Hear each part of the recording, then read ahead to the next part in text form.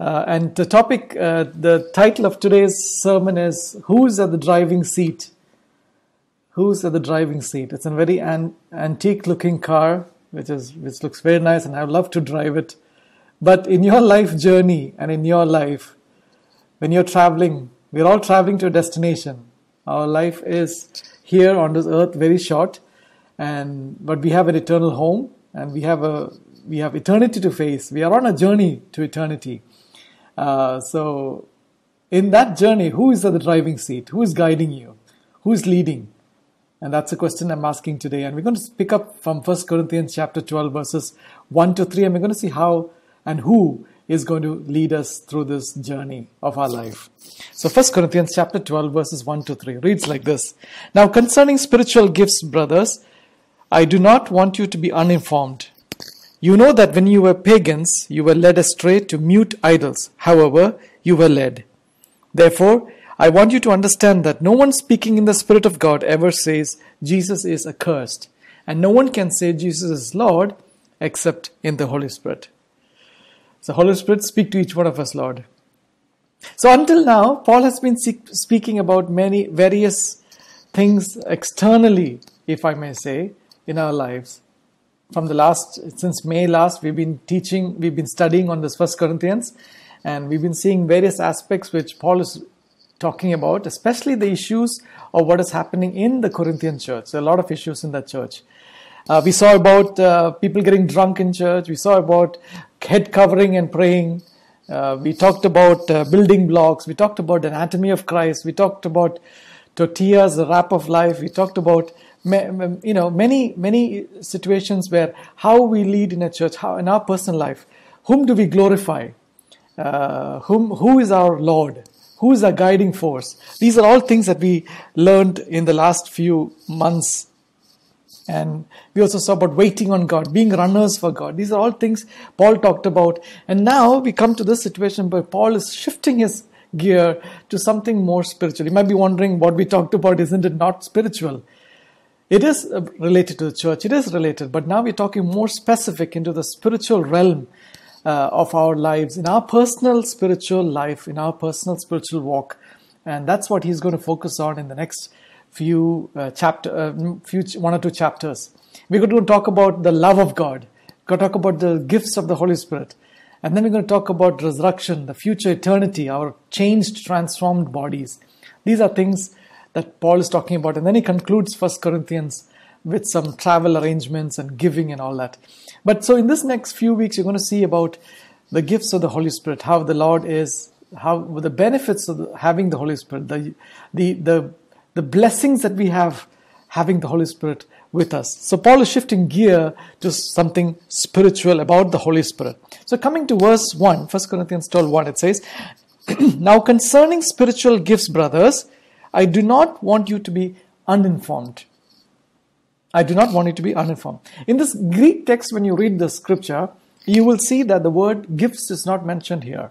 If you look at any of the exegesis that you have, it says, Now concerning spiritual, and says, Brethren, I do not want you to be uninformed. The word gifts is not there. But probably translators have added gifts there because the rest of the chapter talks about the gifts of the Holy Spirit. But there's a small problem in that. The problem being, we focus so much on the gifts of the Holy Spirit that we miss out on the fact that it is the Holy Spirit who is giving us His gifts. So when we read the scriptures in the rest of chapter 12, we focus and people have a lot of debates and talks about how the gifts operate, and we're going to see that also. But we forget the fact that these are given by the Holy Spirit. It is the Holy Spirit who gives us His gifts.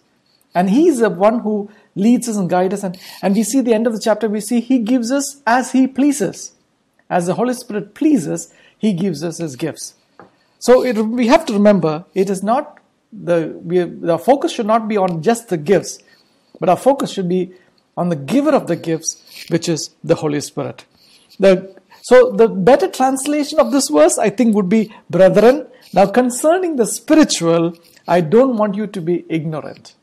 Don't be ignorant. And he says here, don't be uninformed. He's using two negatives here together. Two negatives. I don't want you to be uninformed. When do you do that? Like, for example, I can speak to Johnny and say, Johnny, you have to pass in your exams.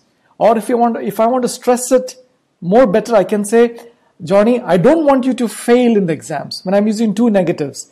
So I'm stressing a point here, a very important point Paul is talking here about the Holy Spirit and the gifts that the Holy Spirit gives. So it's very important. So Paul is saying, now concerning about spirituality, about the Holy Spirit, I don't want you to be uninformed. You should not be uninformed. These are certain benefits we have, certain privileges we have because we have the Holy Spirit.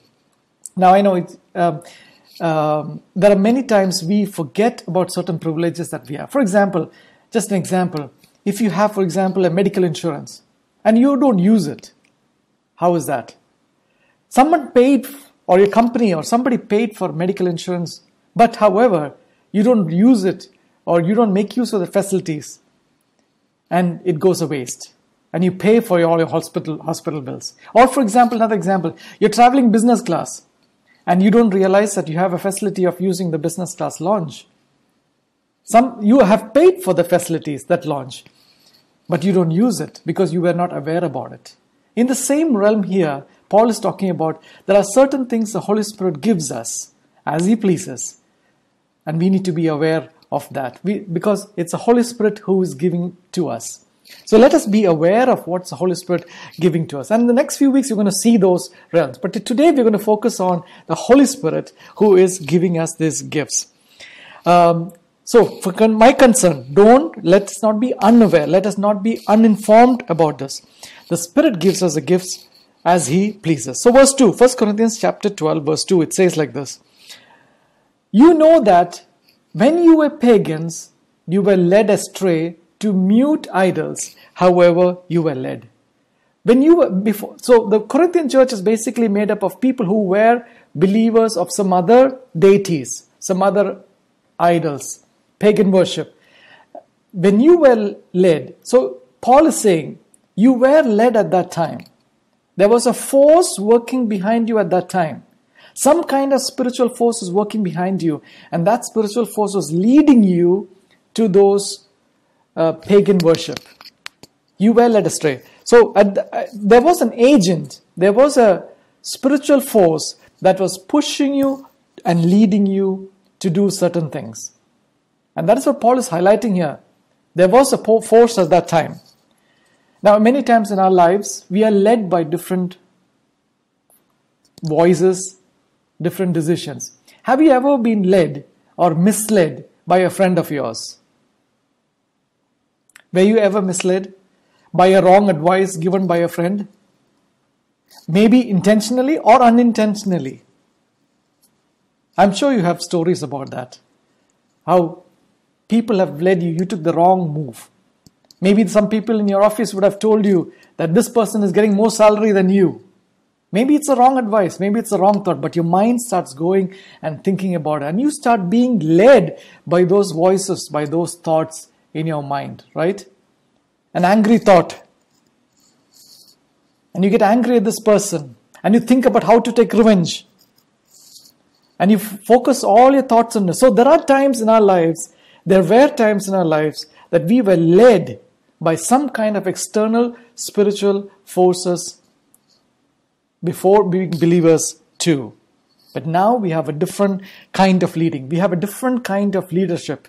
We have a different kind of person, and that is the Holy Spirit who is going to lead us. Paul himself in his life was led to kill the Christians. His motive, his agenda was to kill Christians. When he was Saul, his aim was to kill the Christians. He was led by that motivation to kill Christians, a wrong motivation. And finally he encountered Jesus on the road to Damascus. And ever since then, he has been led by a living God who is carrying him and leading him to different places. That is the difference which Paul is highlighting here. You were led before, but now it's different. So, 1 Corinthians 12:3, in verse 3, when you go to verse 3, 1 Corinthians 12:3, it says, therefore, I want you to understand that no one speaking in the Spirit of God, or with the Spirit of God, ever says Jesus is accursed. And no one can say Jesus is Lord except by the Holy Spirit. No one can say. Before you were led by some other kind of agents. But now you are led by the Holy Spirit, who is the comforter. He is leading you now. We have now with us a new GPS. A new GPS. You know, when you have a GPS, what does happen? When you put on the GPS to go to a place, global positioning system, right? It locates you where you are and it guides you to the new place. But now we have a new GPS. I would like to call it God's preferred system, not global positioning system. God's preferred system of the Holy Spirit, which leads us and takes us to the place to our destiny, which is the best, which is the place that we need to go. Paul himself has done this. And Paul says, when you are led by the Spirit, you cannot curse God. You cannot curse. You cannot say Jesus is accursed. So what is the meaning of this Jesus is accursed? What is the meaning of accursed?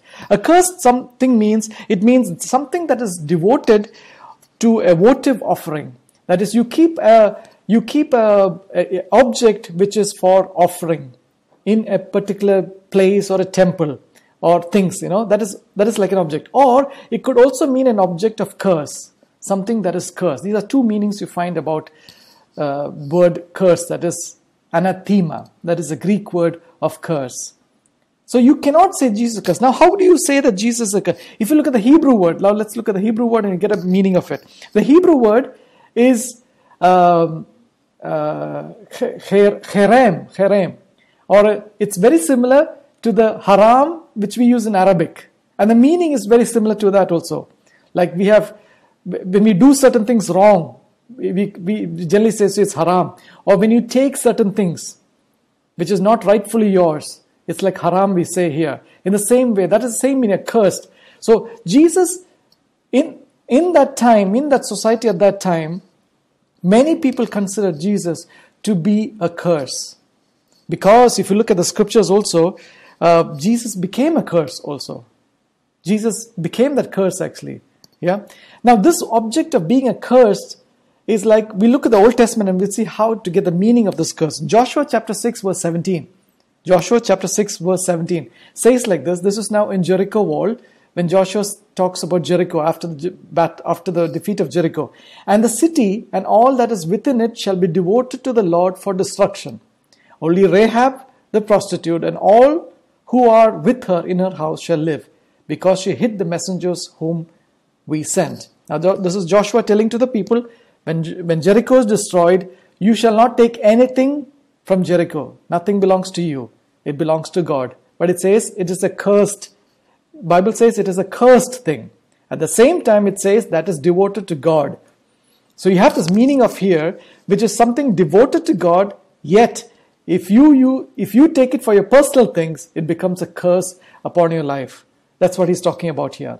So that object, you should not be having anything that is devoted to God, or something that is cursed. Or if you misuse it, if you take it, it becomes a curse upon your life. That is a word that is used here. In Deuteronomy 7:26. Deuteronomy 7:26 says like this, nor shall you bring an abomination to your house, lest you be doomed to destruction like it.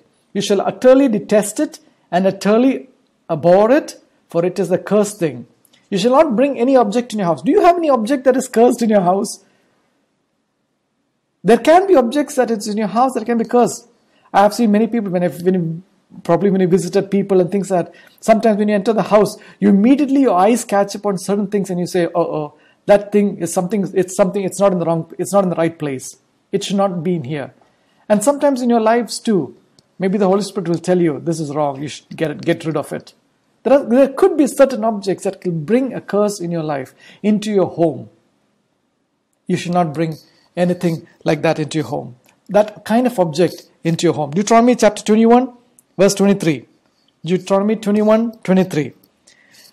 This is what the Bible talks about, another cursed object. That is, his body, that is the person who dies, shall not remain all night on the tree, but you shall bury him the same day. For a hanged man is cursed by God. You shall not defile your land that the Lord your God is giving you for inheritance. And a person hung on a tree is a cursed person. And that is a time, that was a belief at that time, that anybody hung on a tree is cursed. And we know that this is referring to Jesus who was hung on a tree. When we see in Galatians chapter 3 verse 13, Galatians chapter 3 verse 13 says, Christ redeemed us from the curse of the law by becoming a curse for us. For it is written, cursed is everyone who is hung on a tree. So, when Jesus was crucified, now Jesus was a great man, was a good man. He did all miracles. He did all kinds. He blessed the people. He did all good things he did to the people. But at the end, when he got crucified on the cross, many people considered him as a cursed object. Many people considered him to be a cursed thing because he died. Such a good man, how can he die? You know, there is this talk sometimes when things go wrong in certain families or certain situations, you kind of feel, okay, there's some curse in your life, right? Or maybe that person is cursed, or maybe that family is cursed. So people talk about all this. In the similar way, when Jesus was crucified on the cross, people considered him as a cursed thing. And yes, he was cursed. He became cursed.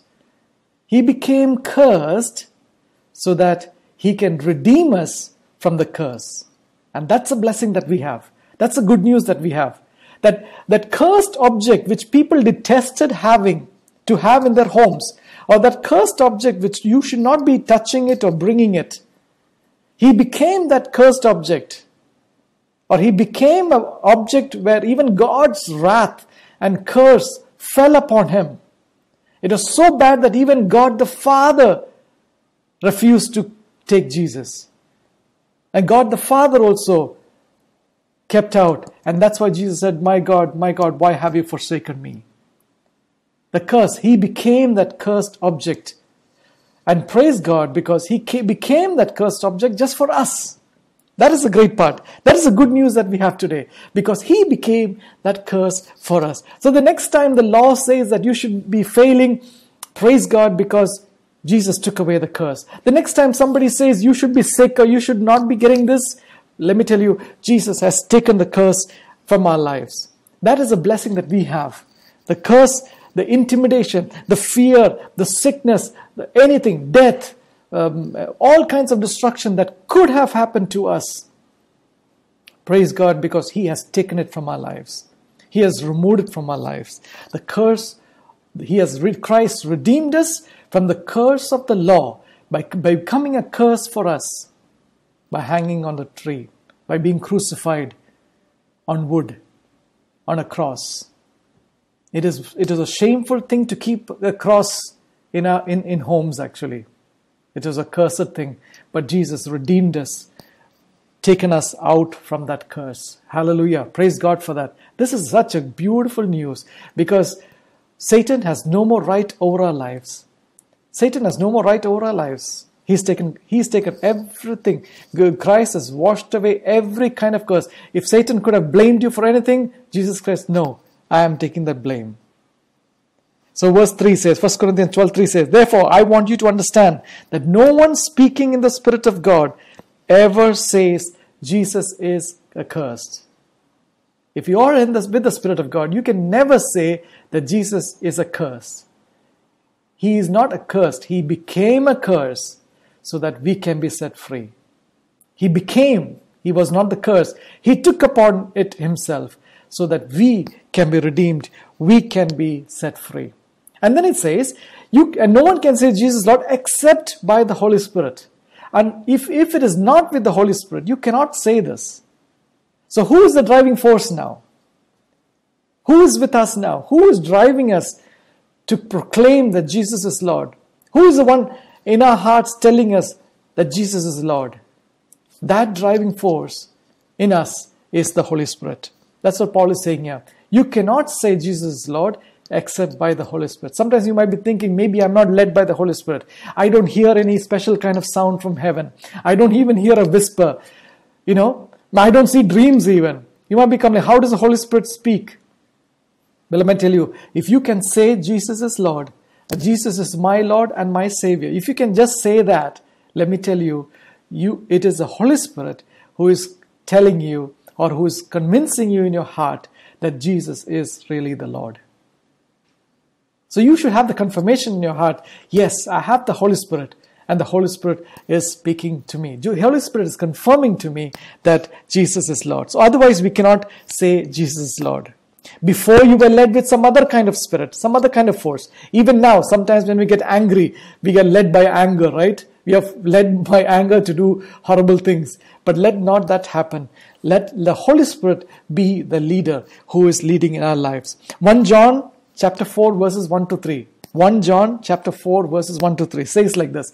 Beloved, do not believe every spirit, but test the spirits to see whether they are from God. For many false prophets have gone into this world. By this you know the Spirit of God. Every spirit that confesses that Jesus Christ has come in the flesh is from God. And every spirit that does not confess Jesus is not from God. That is the spirit of Antichrist, which you heard was coming and now is in the world already. Okay, so John is telling here, test every kind of spirit. People come with different kinds of spirits, but test and see which is a right spirit. So the Holy Spirit is the one who convicts you, who leads you by the Spirit. Verse 2 says, by this you know the Spirit of God. Every spirit that confesses that Jesus Christ has come in the flesh is from God. So it is the Holy Spirit that confesses that Jesus Christ has come in the flesh. He is a authenticator of the fact that God became flesh and is residing in man. Romans 10:9 says, because if you confess with your mouth Jesus is Lord and believe in your heart that God raised him from the dead, you will be saved. Again, the confession, our confession, what we confess with our mouth, that is what brings salvation in our lives. This confession, and this confession is confirmed by the Holy Spirit. Nobody else confirms it to us. It is the Holy Spirit. So sometimes when doubt comes in our hearts, just remove the doubts, because a lot of voices will come to your mind and tell you many things. Sometimes when you have some kind of sickness, a cough or cold or a headache, a lot of voices will tell you many things. Not just the voices, even internet and Google says a lot of things. But let me tell you, if you close off all those voices and listen to the Holy Spirit who is there in us, He will confirm healing to you. He will confirm prosperity unto you. He will guide you. He will tell you what to do and how to deal with certain situations. That is what we have in the Holy Spirit. And so, what does the Holy Spirit do in our lives? The Holy Spirit does a lot of things, and I want to pick up a few verses of how the Holy Spirit blesses us and gives us. This is just about the Holy Spirit, that is other than the gifts of the Holy Spirit. This is who convicts us of certain wrong things that we did? Who convicts us of certain wrong things that we did? It's the Holy Spirit. Turn to John chapter 16 verses 7 to 8. John chapter 16, 7 and 8. It says, nevertheless I tell you the truth. It is to your advantage that I go away. For if I do not go away, the helper will not come to you. But if I go, I will send him to you. And when he comes, who is this? The helper, the comforter. When he comes, he will convict the world concerning sin and righteousness and judgment. So what does the Holy Spirit do? He convicts us of our sins. Sometimes when we go wrong, when we do some sin, He will convict us. That was wrong, buddy. That was wrong. What you did was wrong. Have you ever done certain situation, a red flag came in your mind and said, I think I shouldn't have said that. Right? Or maybe in your anger, you've spoken some things. And immediately after the words have come out of your mouth, a red flag goes up in your mind saying, something went wrong. That wasn't right. I shouldn't have said that. Or maybe you went to some wrong websites. I shouldn't have said that. Or I shouldn't have gone there. That is the Holy Spirit raising a flag in your mind, in your lives, saying, this is wrong. What you did is wrong. And then the Holy Spirit also convicts you of your righteousness, of your right standing with God. Even that the Holy Spirit convicts you. Even if you go wrong, if you do wrong, the Holy Spirit convicts you. But the Holy Spirit also reminds you of your righteousness and of where you are destined. That's also what the Holy Spirit reminds you. So who convicts you of your sin, of something? So in everyday walk of life, maybe you crossed the red light, or maybe you did something wrong in the office. The Holy Spirit raises a flag. Don't quench the Holy Spirit at that time. There are some people, I've heard many people have said this, in tough situations, tough fight at the office or something goes wrong, and you have said this, you know what, if I was my old self, I would have told him something now. Or if I was not a believer, I could have done and played these games to work in my favor. Am I right? You've said that, right? Or somebody drives against you, or makes you suddenly stop the car, or gets on your way, and you are about to call them names, all kinds of names, all kinds of words, but then something stops you from doing that, and that's the Holy Spirit. So the Holy Spirit guides you into this. Holy Spirit raises the flag. Holy Spirit convicts you of your sin and of your righteousness. What does the Holy Spirit teach you? What does the Holy Spirit teach you? The Holy Spirit teaches you about Jesus. Who is the one revealing to you about Jesus, about the Son of God? It's the Holy Spirit. John 16 verses 13 to 15. John 16, 13 to 15. When the Spirit of truth comes, He will guide you into all truth. For He will not speak on His own authority, but whatever He hears, He will speak, and He will declare to you the things that are to come. He will glorify me, for He will take what is mine and declare it to you. All that the Father has is mine. Therefore, I said that He will take what is mine and declare it to you. Look at that. Look at what the Holy Spirit is doing. What the Holy Spirit, He is going to take everything what is Jesus and give it to you, and show it to you, reveal it to you. Whatever Jesus did, He is the one who is going to reveal it to you. Anything what the Father has given, He has given it to His Son Jesus. And whatever Jesus has, the Holy Spirit is the one going to give it to us. We are going to learn more about Jesus through the Holy Spirit. If you learn something new about Jesus, a new revelation of Jesus, it is through the Holy Spirit. It is the Holy Spirit that is yours, that benefit that God has given, so that you will be blessed, so that you can know about Jesus. And if you know about Jesus, that's the greatest victory that you have, the greatest salvation that we have. That the greatest, you don't need anything more than this if you have Jesus. That's all you need. Jesus, the revelation of Jesus by the Holy Spirit. And let me tell you, what else the Holy Spirit? The Holy Spirit convicts us of our sins. The Holy Spirit reveals us about Jesus, and the Holy Spirit lives in us. The Holy Spirit lives in us. John 14, 16 to 17. The Holy Spirit lives in us. And I will ask the Father, and He'll give you another helper to be with you forever. Even the Spirit of truth, whom the world cannot receive, because it neither sees Him nor knows Him. You know Him, for He dwells with you and will be in you. So that's a confirmation that Jesus is saying, you have the Holy Spirit, and the Holy Spirit is going to live in you. You're not alone, guys. None of you alone. You have the Holy Spirit lives in us, who lives with us. Isn't that such a great opportunity? Such a great blessing. You were supposed to be cursed. You were supposed to be doomed. You were supposed to be destined for death. But today, because of Jesus, because of the Holy Spirit, He guides you. He who leads us. He convicts us of our sin. Who confirms our salvation to us, and who reveals Jesus unto us. He lives in us. He lives in us. So we are not led as before. We were led by anger or sin or some kind of evil spirit or some kind of evil forces before. You were led. But now, because you are a believer, you believe in Jesus Christ, you believe in and the Holy Spirit is in you, you are led by entirely a new kind of force. And this force is not dumb. He speaks to you. He reveals Jesus. He convicts you of your sin. He lives inside of you. Isn't that great?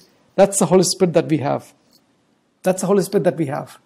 And Paul is saying, you cannot say Jesus Christ is Lord if you didn't have this Holy Spirit, if you didn't have the Spirit of God. As long as you can say Jesus Christ became flesh and lived in this world, and He is our Lord and Savior, you have the Holy Spirit in us. And this Holy Spirit gives us many advantages, many things. Just the fact that when you did something wrong, a flag goes up in your mind or in your heart saying this I did is wrong. If that happened to you, let me tell you, the Holy Spirit is working in you. And if you listen to that voice again, if you listen to the prompting of the Holy Spirit, it's a prompt, it's a nudge, it's a small voice. The more you listen to it, let me tell you, it will become clearer and clearer. You will know how to lead. You will know how to walk way of life. You'll know how to live. And I'm going to read a few encouraging thoughts which Paul shares in the book of Ephesians to the Ephesians church. It's very interesting how the Holy Spirit leads us. And when you go through this, you will know that, yes, I'm going through this in our day-to-day life. And I'm going to read it from the New Living Translation scriptures, Ephesians chapter 4, verses 25 to 32. And listen carefully. As I read it, listen carefully. Verse 25. So, stop telling lies. Let us tell our neighbors the truth, for we are all parts of the same body. And do not sin by letting anger control you. Don't let the sun go down while you are still angry. For anger gives a foothold to the devil. If you are a thief, quit stealing. Instead, use your hands for good hard work and then give generously to others in need. Do not use foul or abusive language. Let everything you say be good and helpful, so that your words will be encouragement to those who hear you.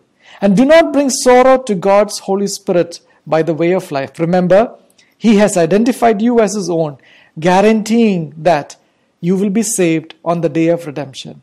Get rid of bitterness, rage, anger, harsh words, and slander, as well as all types of evil behavior. Verse 32. Instead, be kind to each other, tender-hearted, forgiving one another, just as God, through Christ, has forgiven you. Does that speak our life? Don't speak lies. Don't speak foul language. Let the Holy Spirit live in us and guide us through this. He is the leading force. He is the guide behind the wheels. He is the one who is going to lead us to the destination. So let us not grieve the Holy Spirit. Let us not put Him down. Let us not subdue that inner voice or that confirmation that we have in our hearts of what is right and wrong. It comes up, it pops up in our hearts, it flags, it gives us a red flag or a green flag. There are different ways the Holy Spirit guides us. And we're going to see it in the weeks to come. But let us not put that down. Let us not think that, no, this must be just my thought. No. It is in our thought process that the Holy Spirit works. It is in our thought process that the evil spirit works too. The devil comes and fights in our minds, in our thoughts. The mind is the battlefield, yes. So the Holy Spirit also speaks in our thoughts. So don't just negate it by saying, oh, just as thoughts. No. It is the Holy Spirit speaking to you and guiding you. Let us live a good life so that others will understand who the God is, who is the Holy Spirit. Acts chapter 1 verse 8, and we'll close with this. Acts chapter 1 verse 8. It says, but you will receive power when the Holy Spirit comes upon you, and you will be my witness, telling people about me everywhere, in Jerusalem, throughout Judea, in Samaria, and to the ends of the earth. This is the Holy Spirit who is going to give us the power. He will give us the power to lead us and to speak to others about Christ. And this is very important. How can you be a witness of Christ to others? It is the Holy Spirit that is going to guide us and lead us to that. You will be getting a prompt. You will be getting a nudge. You will be getting a signal on how to do this. And that signal comes from the Holy Spirit. Don't lose that opportunity. Don't waste that opportunity. Let us use it. So, I want to ask you, who is in the driving seat? Who is in the driving seat in your life? Who is in the driving seat in your life? Is it the Holy Spirit? Is it any kind of spirit? Was it the dumb spirit that led you before? Is it anger? Is it some kind of lust? Is that driving you? But let me ask you, let's think for ourselves and let the Holy Spirit teach us and guide us. and confirm to us today that it is He who is at the driving seat. And let me tell you one thing. It is the Holy Spirit guiding you. The Holy Spirit is not going to steer the wheel. The Holy Spirit will not steer the wheel for you. He's like the new GPS, will guide you. The Holy Spirit is a new GPS, okay? He's only going to guide you. He's not going to turn the wheel for you. You have to turn the wheel. So who is behind the wheel now? We are behind the wheel. But we are behind the wheel, and the Holy Spirit is guiding us and leading us in the direction we need to go. So don't sit around and say, I have nothing to do. No. You have to turn the wheel. You have to put it on gear. You have to start the engine. You have to make a move. Press the accelerator. Brake when it has to be, when you have to stop, brake. There may be speed breakers in our life, and we have to stop. And the Holy Spirit is going to guide and say, take left, take right. He's going to guide you. And even if you make a wrong move, let me tell you, it's going to recalculate, and He's going to guide you. The Holy Spirit will recalculate and take us to your destination if we allow Him to do it. So Paul is telling here, it is only by the Holy Spirit you can say Jesus is Lord. If you can say Jesus is Lord, Paul is telling you have the Holy Spirit.